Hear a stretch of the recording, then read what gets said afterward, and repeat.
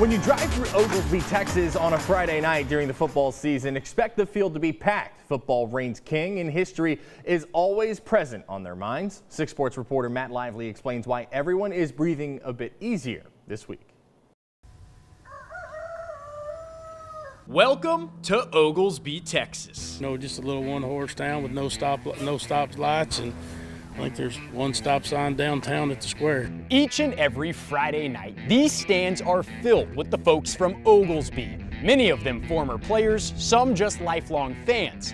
Last Friday, there was one goal in particular: finally beat the Calvert Trojans. Not really a rivalry because we haven't beat them in 14 tries, so. The Tigers had gone 14 straight attempts without beating Calvert High School. The first matchup dates back to 1998, according to six-man historian Lehman Saunders. Chris Villarreal is now an assistant. He graduated in '05 and was on the wrong end of many of those losses.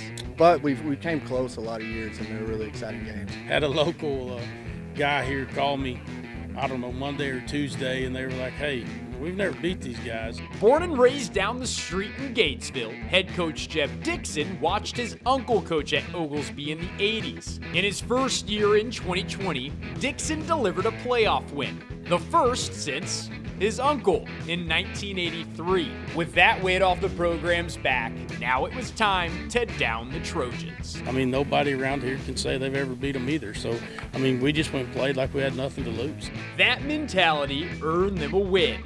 48-30 was the final. It took 5 rushing touchdowns and 6 fumble recoveries for the 14-game drought to end. I got a ton of text messages and calls and just said we finally did it. The Tigers of old are finally grinning. The Tigers of the present, like senior Blake Thompson, are the ones to thank. Me and the seniors, we were ready. We knew we were trying to get everybody ready. Everybody's really mentally prepared for this game. Senior Matthew Castillo sensed a shift in the program.